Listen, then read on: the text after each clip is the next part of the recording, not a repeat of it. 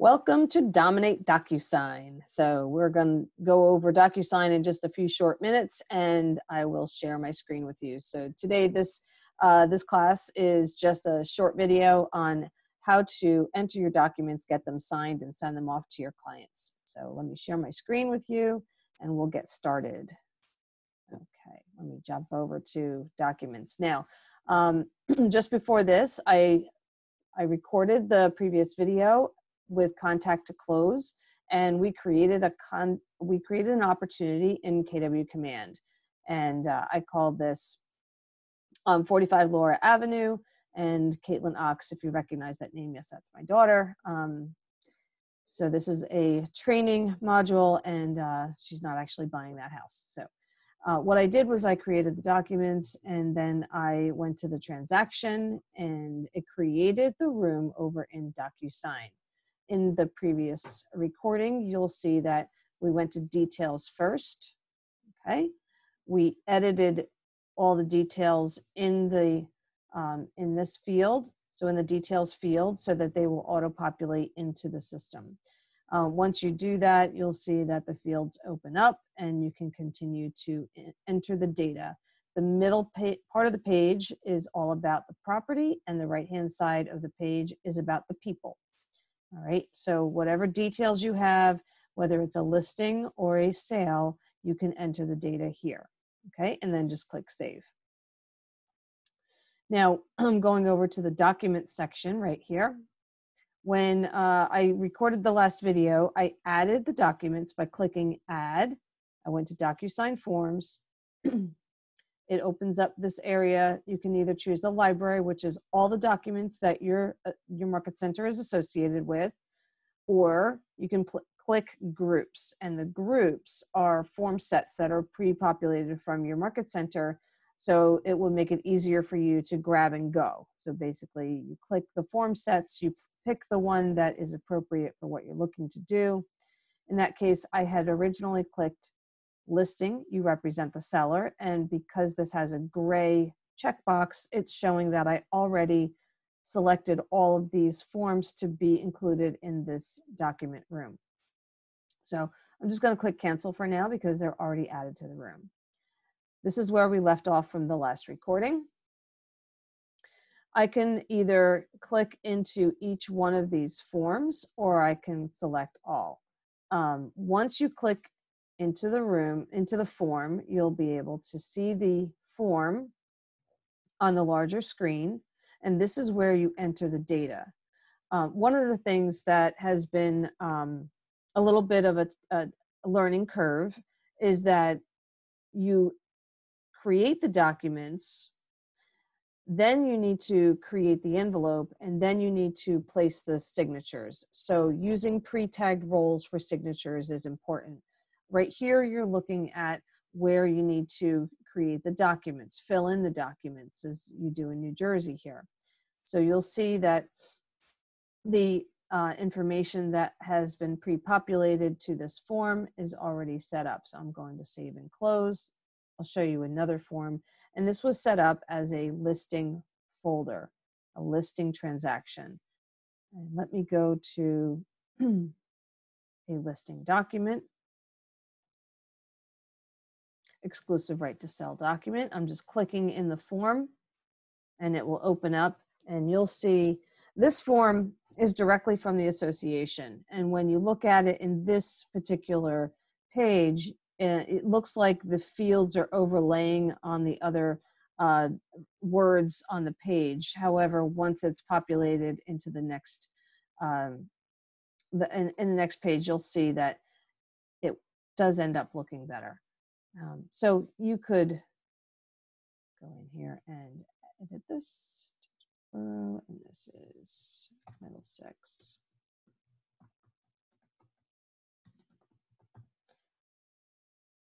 Owner's address, listing phone number.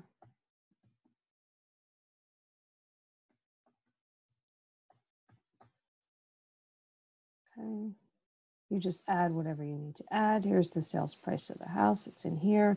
This particular form is a little funky in the sense that the fields overlay the other items. So let's say 28th day of April 2020 and expire on the 31st day of October 2020. You get the idea.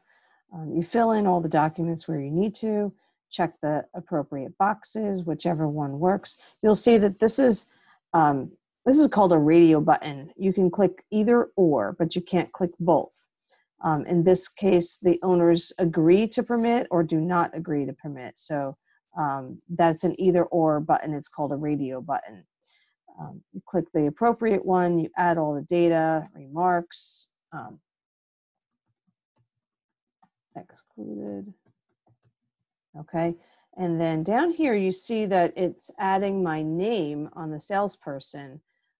Later on you'll see where the signatures go. Okay, most of you that are familiar with this form know that the signatures need to go in here for the broker side and listing agent side, and the owners go over here. This is accurate the way it's showing up right now, and you'll see later on that the signatures will be entered onto the form later. So the next thing that you do once you are complete with all of the fields, you just save and close. Okay. Once this saves, it's going to open up all of the documents that are in the room. And then you simply click the little circle, because now what we're going to do is we're going to prepare the documents for the signatures. You would click all of the documents that you would need to send out to your clients. Once you know that all of the documents are set up properly for signatures, and let's just say that they are, we're going to click all of the items. If you notice, there's a toolbar that just showed up here.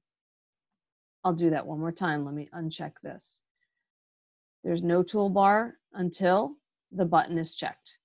And when you see the toolbar, it says you can copy this document, you can move it, email it, Docusign, which is prepare it for signatures, download, archive, or unarchive. So I want to send these out for signatures. I'm going to click the little Docusign button. All right, now what's happening is that this is just like preparing an email, and you're going to set up the email here, but you're actually telling it which person is going to sign for this document. So the envelope name is simply so that you can actually go back and find it. So this is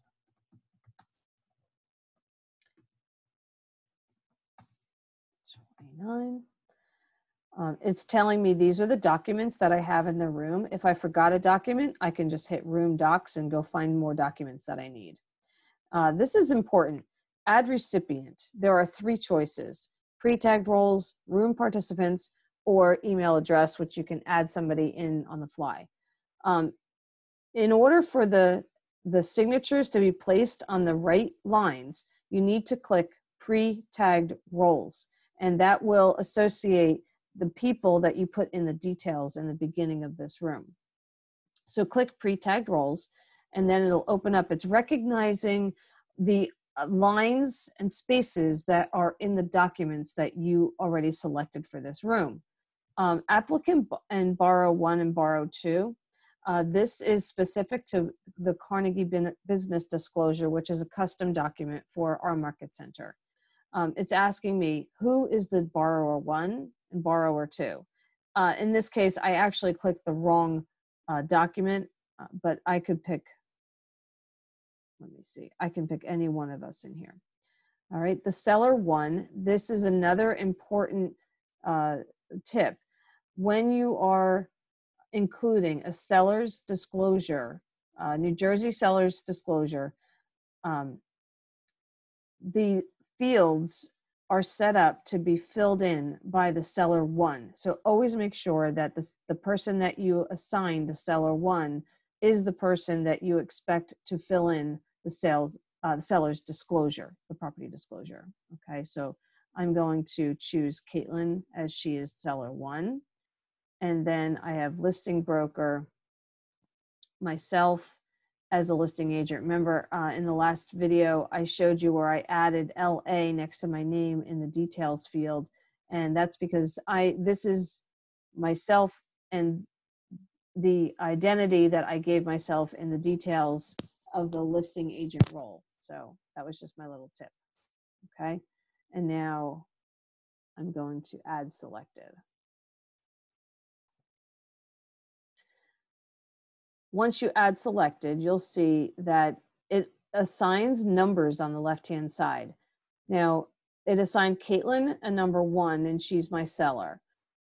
She's also number 2, and that was for the disclosure form, the Carnegie Business Disclosure. The reason why it assigns numbers, you're telling the system that those people need to sign before the next person does. So if everybody wants to sign it at the same time, you just assign everybody the number 1. If you want the sellers to sign before you see it, and you want that all completed before you look at it and sign it, then leave the sellers as number 1s, and then add you as a number 2. Either way, let me see. This one is forcing it to be a number 2. And I'm going to say that the listing broker can be a number 2. Okay. The only reason why that's forcing it is because of the nature of the document that I added in that room. Down here, you're preparing the email that goes out. So you're going to say something that makes sense to the seller. So listing documents. Okay, please review and sign where indicated.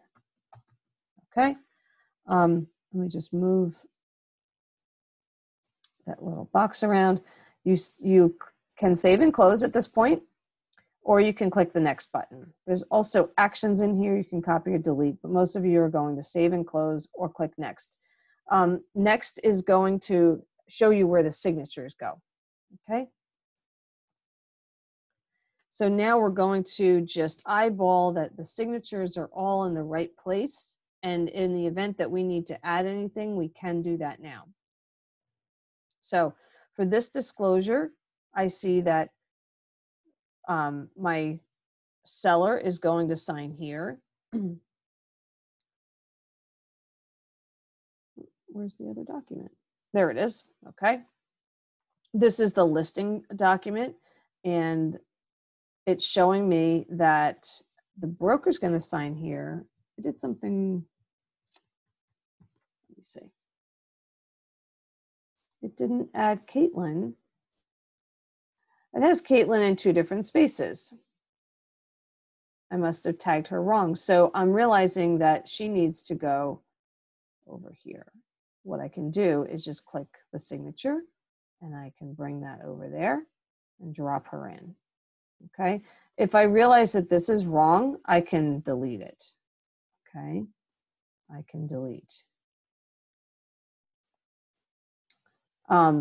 This is adding me as the signature for, you notice on the left-hand side, it's automatically populating different colors for each person that's in the room.